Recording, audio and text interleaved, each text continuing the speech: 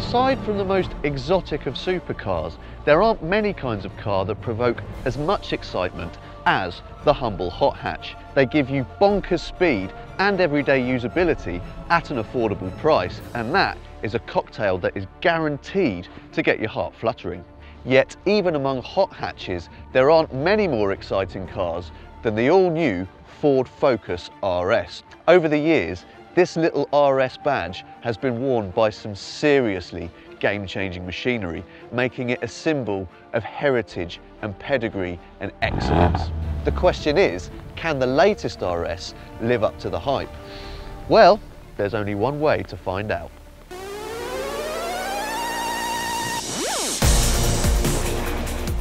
We'll be conducting the biggest hot hatch comparison test ever seen on video, and we'll be starting here at Anglesey Race Circuit in North Wales, where the weather is as unpredictable as our result. Each one of these 9 rivals you see behind us are a match for the Focus in one aspect or another.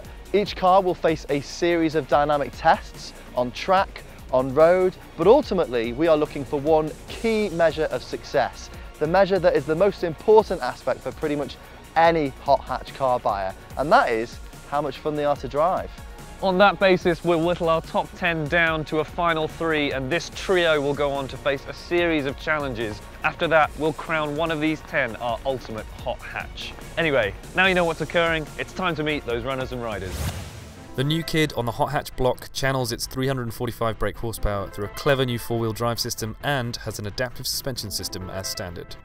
Another all-wheel drive contender, and as well as a monstrously powerful 5-cylinder engine, the RS3 also packs a classy interior and a prestige badge. The BMW's 3-litre engine is the only one in this test with 6 cylinders rather than 4. It's also our only rear drive contender. Another legendary figure in the hot hatch fraternity, the Type-R has always dazzled with its handling, if not always its raw power. To rectify that, the latest version has upwards of 300 brake horsepower. According to the stats, the A45 has a head start on the rest of the field because it has the most power and the fastest claimed acceleration. Ridiculous name, and in this company, the Peugeot has a ridiculously small 1.6-litre engine. Yet with a barely believable 266 brake horsepower, this thing is still stupidly quick.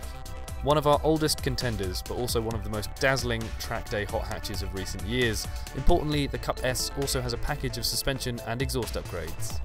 The Cupra has been around for a little while as well, but Seat has just uprated its 2-litre engine to deliver 286 brake horsepower. Admittedly not exactly a hot hatchback, but this rallying legend appeals to the same buyers and simply has to be included in any comparison test that features small performance cars. For when a Golf GTI simply isn't enough, the R takes the legendary GTI's 217 brake horsepower, cranks it up to a whopping 296 brake horsepower, and throws in 4-wheel drive for good measure.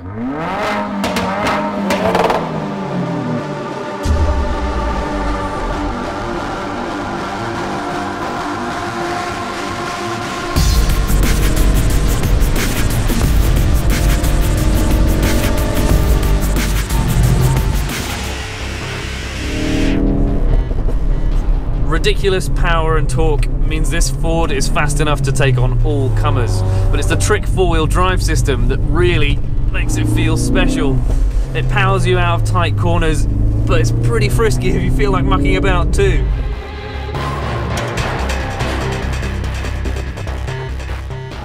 This car makes a truly brilliant noise, and it is undeniably bonkers fast, but it just feels stupidly nose heavy.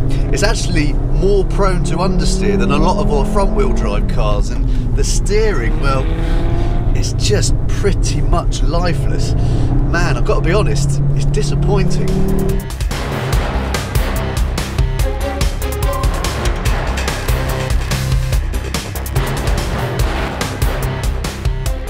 The best thing about this 135i is the creamy turbocharged straight-six petrol engine, which doesn't feel turbocharged. You've got this wonderfully linear power delivery and an almighty mid-range, which I admit doesn't feel very hot hatchy.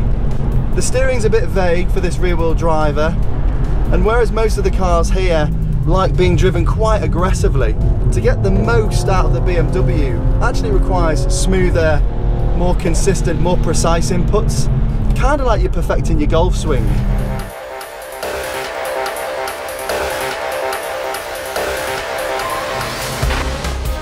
The Civic Type-R is a really, really angry car. Its engine punches almost as hard as the Focus RS. It fizzes and growls at you all the time, and you have to wrestle with the steering wheel to keep it straight sometimes, but it's got the sweetest manual gearbox.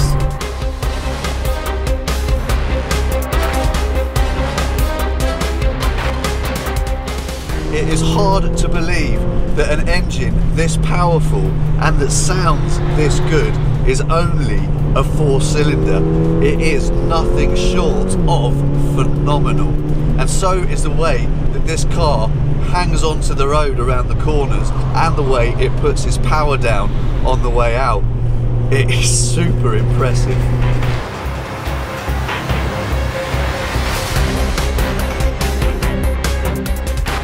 The GTI may only have a turbocharged 1.6 litre petrol engine, but it isn't short of fizz and verve and is hugely entertaining.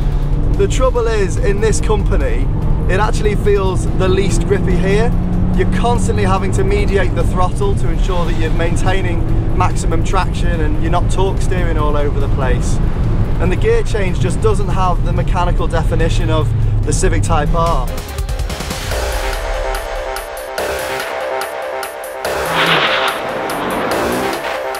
The Megane RS feels perfectly at home here on track. It's got the sweetest chassis, razor sharp steering, and it's light too. It feels like it's got a real motorsport pedigree.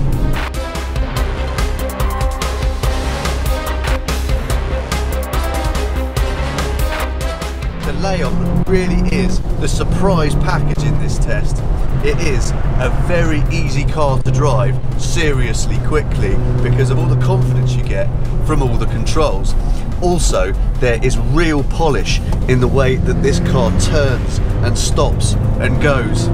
It is no shortage of fun, let me tell you.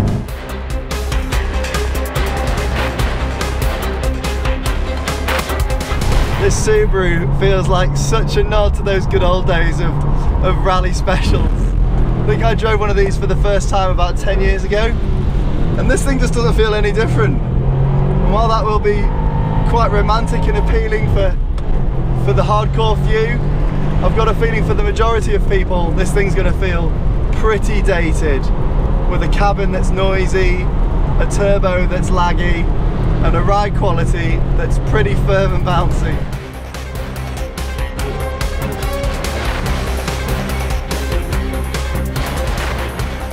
You really can have your cake and eat it with this Golf R. It's as easy to drive and refined as any Golf you'll find, but it comes alive when driven hard, with brilliant traction and composure out of corners, and an engine that's super smooth and a joy to rev out.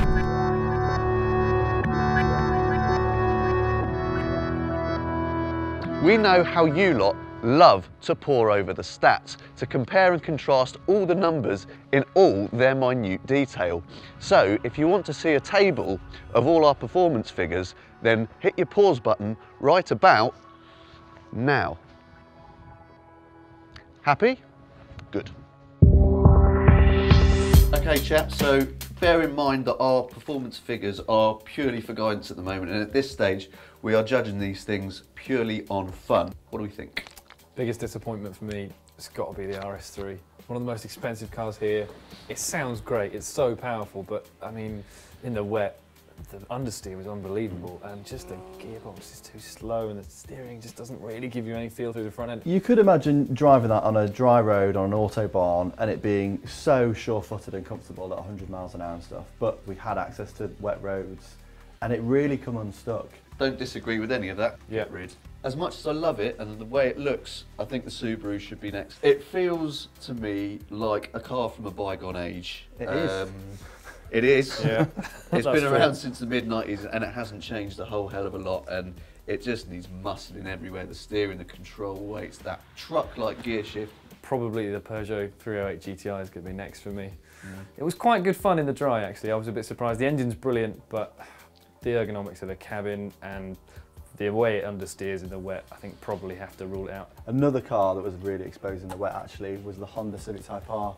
In the dry, that thing is raucous and fun and angry and really entertaining, but in the wet, the steering was just so corrupted. You know, you didn't have any feel. It was torque steering, it was tramline, and it honestly felt sometimes like it wanted to throw you into a hedge. It's a lesson in how much power you can put through a front-wheel drive car, and probably in that case, too much. That BMW has one of the finest engine and gearbox combinations of anything at this money. It is wonderful, and it is a lovely car to drive, but in this company, for a hot hatch buyer, it's just a bit too sophisticated. It's more like a GT car than it is a hot hatch. I don't think it quite hits the mark. What about the Leon? I mean, that was a bit of a surprise package for me. Absolutely. I really enjoyed like how composed it felt at high speeds, how good it was on turning, and it's still only a front-wheel drive car, and the engine was such a dominant player in that. The grip and the control weights were fantastic, and the engine's really smooth.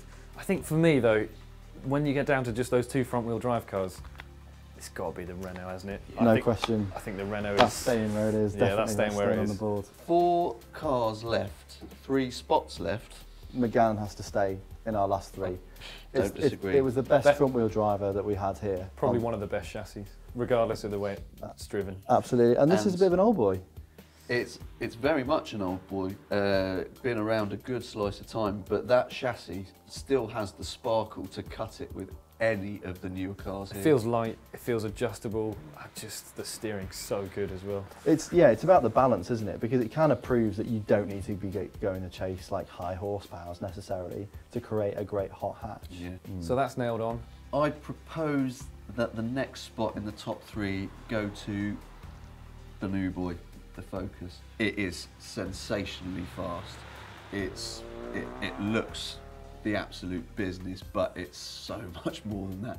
The grip on that car, whether you're on the circuit or around the track, whether in the wet, whether in the dry, it allows you to take tighter lines than you thought possible. It's all about fun. I think the Focus stays in the top 3. So we've got 1 spot left. Who are we giving it to? And they're so different, aren't they? The Golf R was amazing.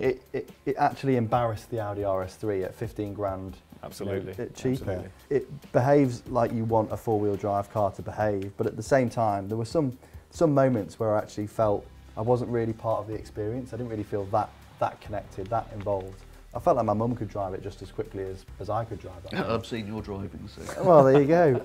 But when you compare that to the Merc, then that was a bit of a surprise package, to be honest, because it was just savage. I mean, I think that's the fastest thing we had. Very good word for it. I couldn't stop taking it out on track, which I think is probably a good sign when it comes to a hot hatch. Just the way it sounds, I love the way it looks, and it just was so aggressive feeling, but not uncomfortable like it used to be. I think for me, I think it's just got that edge. Whereas the Golf, like you said, it's really good, but the gearbox doesn't always work with you when you want it to on track, and it just feels that bit more ponderous on turning. I think it's a brilliant all-rounder, but out and out fun, I think the Golf goes. When I'm thinking about what car I want to drive tomorrow, what car I want to learn more about, they're all on the left-hand side of that board. So we're saying farewell to the Volkswagen Golf R. I think we are. That's our top 3, gents.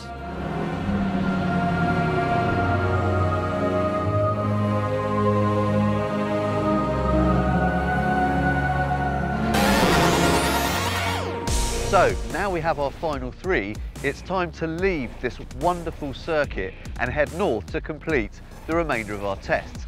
Before we do leave, however, it's time to conduct the first of them, and that is a good old-fashioned drag race. Why? Well, firstly because we can, and secondly because it's important to know which of these cars is likely to give you the bragging rights when you inevitably find yourself in your own traffic light Grand Prix. So let's get ourselves under starters orders.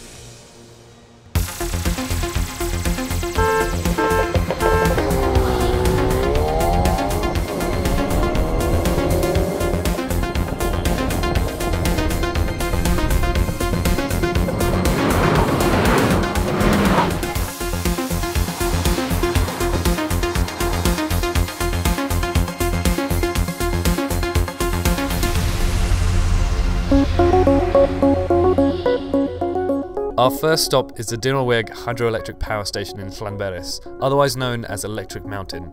Water flows through a dam in the reservoir at the top, through Europe's largest man-made cavern and 6 different generators, before pouring out here into the Lynn Peris Reservoir. The question is, why have we come here to this dam/power station to test the affordability of these cars? Well, if money is your biggest barrier to owning one of these things, then we thought we'd work out exactly how much you'd need to spray up against a wall in the pursuit of raw power. I think it's fair to say from the off that the Mercedes is probably the weakest in this area. Even going on the base prices alone, it'll cost you £10,000 more than the Ford and 16 more than the Renault, and that's before you've delved into the extensive options list. It does have strong residuals, but the knee-trembling numbers continue when you look at insurance or PCP finance, both of which will cost you hundreds of pounds more than the other two every single year. It's a shame because allegedly this A45 is actually the cleanest car here, with the lowest CO2 and best economy. Although at the track we did record 9.7 mpg, so it's probably best to drive with a light right foot if you can. Whichever way you cut it, it seems like the Ford is a bit of a performance bargain, and the tax and insurance are virtually identical. Focus RSs of old have always traditionally held their value really well, and with a current waiting list of nearly a year for this car, we don't see that changing much this time around.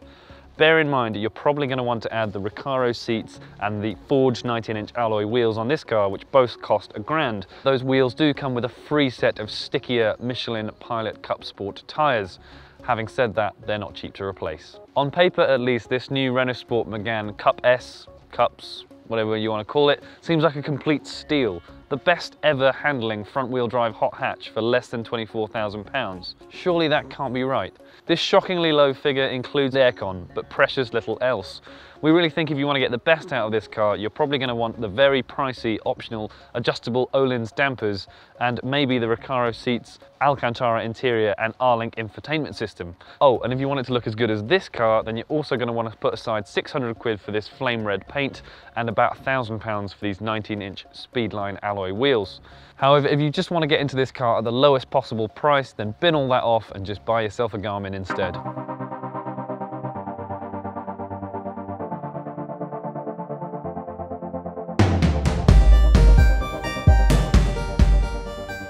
From De Noorweg, we head north through some absolutely jaw-dropping countryside, and then plan to turn east onto the A55 North Wales Expressway. It's all very well dazzling on the track, but it's here on the Great British B Road where a good hot hatch really has to shine. And by crikey, is this Focus a shiny little devil. The turbocharged 2.3 litre engine doesn't quite have that boosty turbo nutter feeling that you might expect. The power delivery is actually pretty constant throughout the rev range, but one thing's for sure, it never feels anything but absolutely ferocious. And if you hook up the standard launch control, there aren't many cars at any money that can stay with you away from the lights. Don't be tempted to select race mode on the public highway because it firms up the adaptive dampers by a full 40% and the ride becomes too harsh for even the most dedicated hot hatch fan. The standard setting is firm but tolerable, and it provides all the control you need for some seriously agile handling. The instantaneous responses you get from the throttle, the powerful brakes, the fast, feelsome and beautifully weighted steering all help make this car wonderfully involving to drive. But it's that four-wheel drive system that really weaves all the magic. It juggles the power around to give you barely believable amounts of traction and grip, and combined with the active torque vectoring, you can drive through and out of corners at frankly insane speeds. All the while it feels edgy and alive and really very, very exciting. And while the RS does all that regular hot hatch stuff exceptionally well, it then has drift mode on top of that. This sends more power to the rear wheels and optimises the things like the steering, the dampers, the traction control to have you sliding sideways in smoky, spectacular fashion. Is it perfect? No. The driving position is way too high, the boot's a bit small, and apart from a bit of blue stitching, this cabin makes you feel like you could be sitting in any old Focus. It's just not special enough. But once you get it wound up and pounding along, you are not going to give up monkeys about any of that.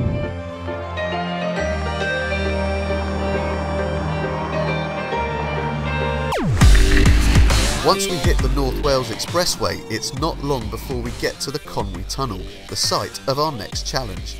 Essentially, it's a road surrounded on all sides by several thousand tonnes of concrete and rock for the engine noise to ricochet off, so there's no other place for miles around that will make these cars sound better.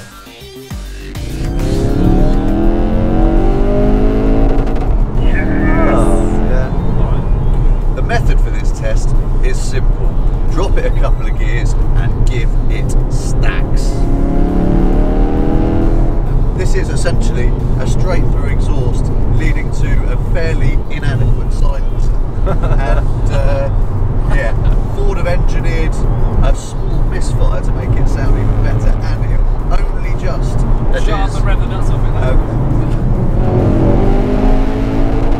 Yeah, that's nice. 6.5. You and your 3 to 5. Definitely 6.5. What are you going to give it out of 10? I say 6. I think it's good. Ooh, could be better. 6 out of 10 of the RS. Better. 7. It's worth a 7. I think it's yeah, let's go 7. This has got the Akrapovic aftermarket exhaust. Yeah. And how much does that cost? You'll have to remind me. Is it very reasonable? Is it affordable for your average hot hatch buyer, perhaps? It's quite steep. Yeah. It'd be a trade up between that. It's £2,500. But it's so it better sound pretty good, everyone. Yeah. Right, let's go. I'll just warm it up. There we go. Hey. All right. Tunnel coming up. Right. Okay. Bit of space. Jump in. Hey. Alright. It sounds great at the top end. I always remember this car sounded really good at high revs, but you got to keep it up there, haven't you? Try downshift, try down brakes and downshift. Yeah. Oh yeah. Oh, that's nice. See, I'll do downshifts on demand. So what are we thinking? Oh, go on. This is very different to the Focus. It's not as loud. I like it though. Nowhere near in as some loud. ways I prefer it, although it's not as loud. I prefer the tone of the Focus under normal circumstances. Yeah. But I like the way that this is more easy to provoke a pop. I'd say a 7 on par with the Focus. Yes. But with an asterisk saying, but that cost you £2.5. Yeah. It's got an exhaust button. Yeah. Are these modes are new? That's actually vibrating my seats. Come on. This sounds gunshipy. This is. Excuse me while I hit the This is limiter. angry, man. This is much angrier than the Focus. And then on the downs. It's like you're being flanked by a couple of Chinook helicopters, isn't it? It is so much louder, this thing. Low down. There we go. Oh! It feels way more exhaust heavy though, doesn't it, than the other two? I think the other two are better balance between engine and exhaust. I mean, the noise is ridiculous. I think the thing is on the B roads as well, like, you know, when you're always in second and third gear corners, so you're always going between second and third and getting that crack. But really nice. not only is the noise amazing, it's really controllable as well. You're doing it all the time. Yeah. You're not just suddenly having it come every now and then. Yeah, it's like playing an instrument, isn't it? I don't think I'd turn that button off. No. What are we giving this then out of 10? 8? 9? It's definitely this. It's 9. It's, for me, winner, chicken dinner. Oh, come on.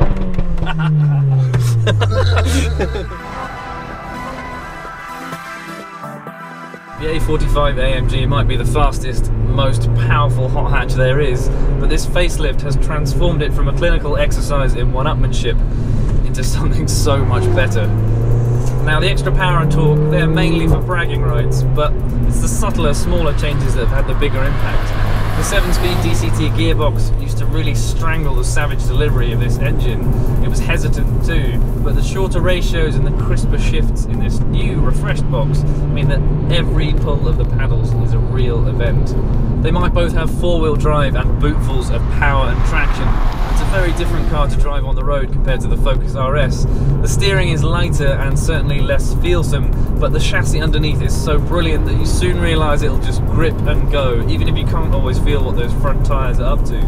The body control is unbelievable. The chassis is so stiff that fast direction changes can be dealt with a single flick of the wrists. And then you're back on the power, urging this monster of an engine forward.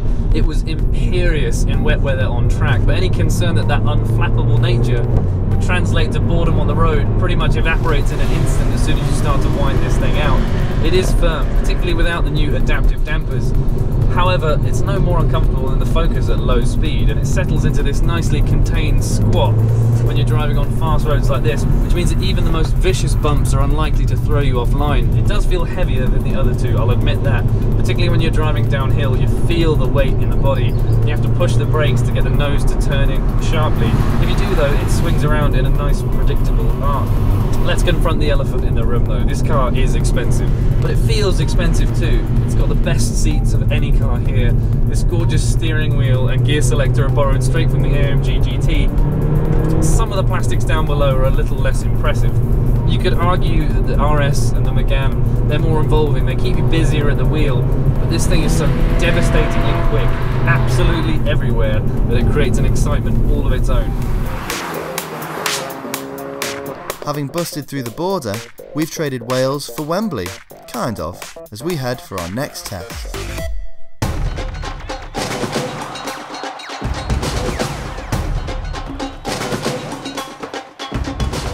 Part of the beauty of cars like this is that you can live with them every day, and for the average hot hatch car buyer, they must have enough space to take you and your mates to five-a-side footy on a Thursday night. They need to be easy enough to get in and out of so you don't strain any muscles before you've hit the pitch, and they need to have a big enough boot to accommodate everybody's kit bag. The thing is, we're not that good at football, so for this test we've enlisted the help of some friends with much better techers.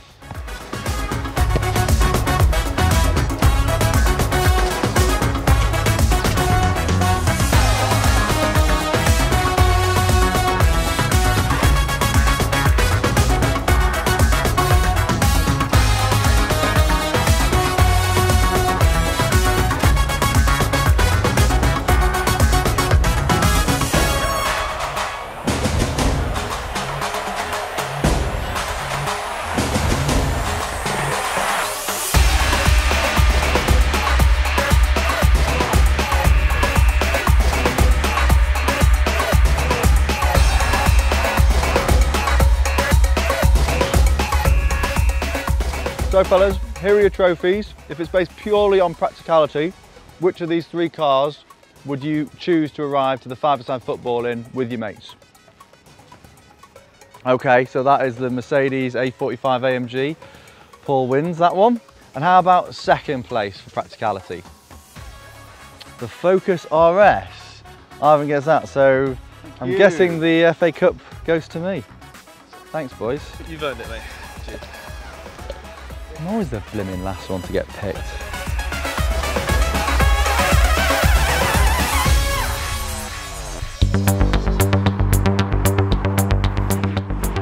I'm sorry, but you'd have to be an absolute mug to spend upwards of 40 grand on a hatchback, regardless of how hot it is. And thanks to Renault Sport, you really don't need to. The Cup S is the final curtain on this generation of Megane, and it features all the best bits from Renault Sport's development, including a turbocharged 2-litre petrol engine, uprated to 271 brake horsepower. It's got a stiffer Cup chassis, a limited slip differential to help that front end turn in even more keenly, firmer springs, stiffer anti-roll bars, and our test model also features the optional but simply brilliant Öhlins Road and Track dampers, paired with a set of pretty special 19-inch alloys. And this car starts at just under 24 grand. To put that into some context, that's a whole entire ordinary Megane cheaper than the Mercedes. But the best bit about this car is the inherent rightness of every single element. The engine, the chassis, the steering, the driving position, even the way it looks. I really love the fact that no single area is overshadowed by another. 0 to 62 miles an hour takes 6 seconds flat. but the composure of the chassis is just sublime, and you get so much detailed feedback through this steering wheel that you feel really confident in carrying so much more speed through the corners when the other two cars are in fact back on the brakes. It's only when you get to really big straights where the Megane starts to lose touch. I don't doubt that other hot hatches are more refined at high speeds or easier to live with on the daily commute. But if you're thinking about simple driving purity and sheer engagement, then this thing is a match for pretty much any car on the road. And remember, this is probably your last chance to buy what is arguably one of the finest hot hatches of this decade. Never mind this test. As our convoy rolls ever further northward, we've now reached Manchester, the final stop on our tour. However, before we deliver our final verdict, we have one more test to conduct. Obviously, you want your hot hatch to deliver as much clout from its looks as it does from its engine. But looks are a very personal thing, and who are we to decide which one of these cars is prettiest? So what we need is a good old-fashioned consensus of opinion. Basically, we're going to ask the good people of Manchester to cast a vote for which car they think looks best. And the winner is the one with the most votes. Simple.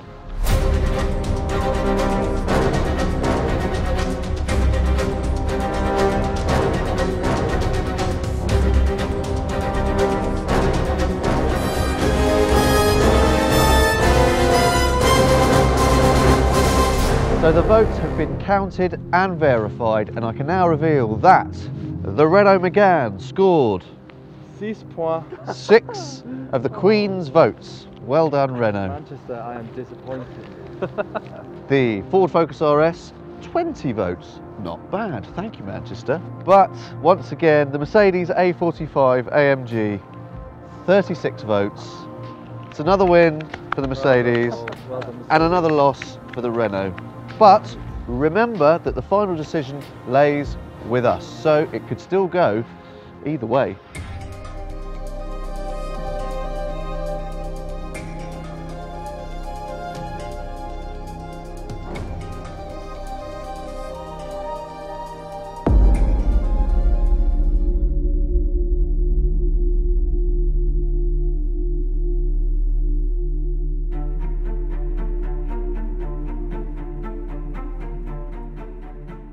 Well, we've done several hundred miles and a variety of different things. We've indulged in a spot of tunnel running, we've been completely humiliated at football, and we visited a power station built inside a mountain. One of the most incredible feats of engineering you'll find anywhere in the UK.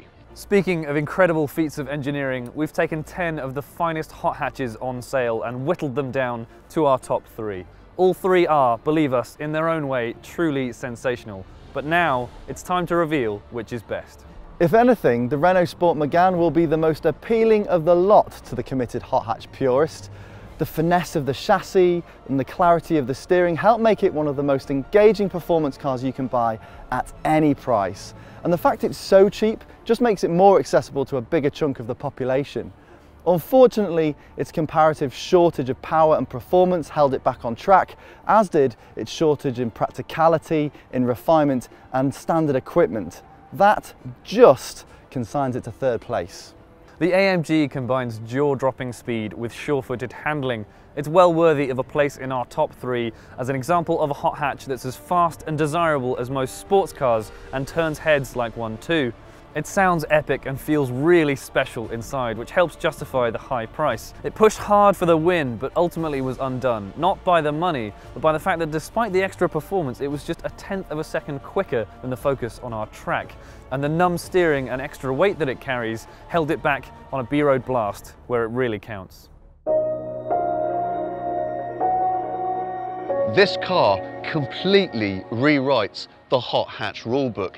It proves that you can have the monstrous power output that four-wheel drive allows you, but you can indeed combine it with the involvement and engagement of the sharpest front drivers. Fast, fluid and unfailingly exciting, this car has proven itself in all weathers, on all sorts of road and against all of its rivals. Quite simply, the Ford Focus RS is the finest hot hatch money can buy. Oh yes, the RS legend most definitely continues. Thank you for watching to the end. You've clearly got a longer than average attention span, and we salute you for that. If you've enjoyed what you've just seen, then hit the subscribe button to see our YouTube channel and more videos just like this one. If you want to watch what goes into making a film like this, then you can click the box at the top right of your screen now, or if you want to watch another group test video featuring the BMW 3 Series, Jaguar XE and Mercedes C-Class, you can hit the box at the bottom right. And then there's the big question, do you agree with our verdict? Do you think we've gone stark raving bonkers, or are you an aggrieved Type R owner with an axe to grind? Well, leave us a comment in the box below to let us know what you think.